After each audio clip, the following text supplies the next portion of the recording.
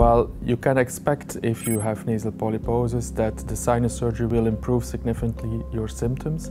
Another reason to perform the surgery is to open up the sinuses as much as possible and remove all the polyps so that medical treatment and local treatment can have good access to the sinuses.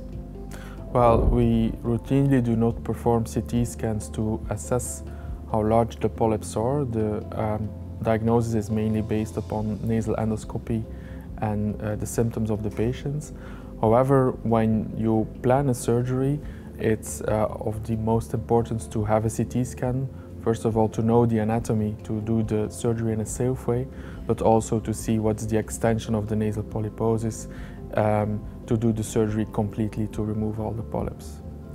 You inform your patients well about what he can expect from a sinus surgery, that this is an essential part in his treatment, but that is only a step in the treatment, so that he has to continue postoperatively with medical treatment. We routinely don't give any oral corticosteroids before surgery, as this can affect also the healing after the surgery. But when there is significant infection, we give culture-directed antibiotics preoperatively. Patients are informed that they have to rinse their nose 4 to 5 times a day, use ointment, and also use a local corticosteroid spray.